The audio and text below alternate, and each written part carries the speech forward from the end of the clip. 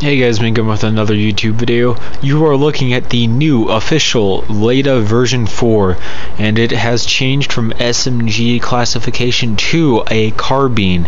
Unfortunately it's a very light carbine, and I can't really call it a carbine because the magazine is only 4 studs wide, but it is a carbine, and we've had to switch that over for a number of reasons, basically because now with all the furniture I've added on, it looks like a carbine, and it feels more like a short barrel carbine as well. So we're gonna go ahead and switch the classification over to carbine for right now, and this is version 4 of the Layda, now classified as carbine, so I have to put it in the name, version 4 Layda carbine.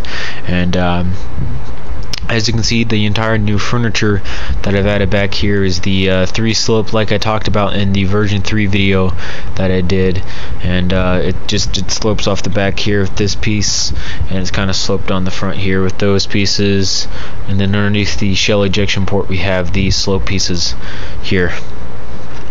On the front right here we just have a little outcropping. It adds a very nice look to it. I like it. It breaks up the line of this slope. There isn't one on the other side though, so it doesn't really matter. Excuse me. And then we're just switching around to the other side. We just had this long slope all the way up to here. And guys, this the furniture that I've added on here, now that I look at it, I really don't like it. It doesn't do anything for me. It's not what I thought it was gonna be like, and I'm probably gonna take it off here in a second, but I really wanted to do it like this with the slopes here, but like this, and it's just I cannot do that over here. You're gonna have to bear with me on that one, and this entire thing is literally held on by only that, so it's actually pretty easy to take off, and it slips on like so. And in case you guys haven't already noticed, I put a new optic on it, and in case you guys haven't already guessed, if you can guess, it is a hybrid sight, which simply means there is an aim point behind a EOTech, and they are married together, so that this provides additional magnification to this sight. So for longer ranges you might want to flip down this aim point so that you can see out farther and basically engage hostile targets at that distance. But if you don't, of course, you'll just flip over that sight like so over to the other side, and then you'll engage with close ranges with your EOTech.